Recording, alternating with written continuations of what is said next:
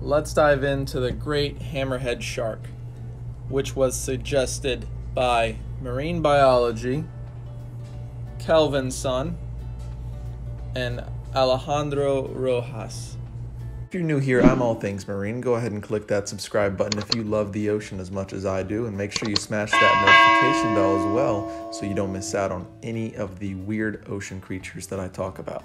What better way to kick off Shark Week than by talking about one of the most famous sharks, the great hammerhead shark, which is the largest species of the hammerheads and can grow as long as 20 feet and weigh up to 1,000 pounds.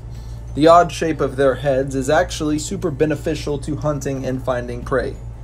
Their eyes being placed on each end of their hammer allows them to have incredible wide-ranged vision, and their heads have tons of ampullae of Lorenzini, which, as many of you know, aid them in finding prey, especially for hammerheads.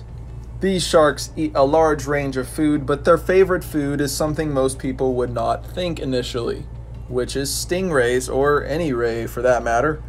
How do they find these rays if they are buried beneath the sand? Well, with their hammerhead, of course. They move it back and forth over the sand until they pick up an electric signal in their ampullae of Lorenzini. These sharks are able to live in a variety of different marine habitats, such as kelp forests, reefs, open oceans, coasts, and much more. In addition to this, they are found typically worldwide, but unfortunately these sharks are endangered and they are oftentimes caught by trawlers and bycatch, and are of course at risk by the shark fin trade.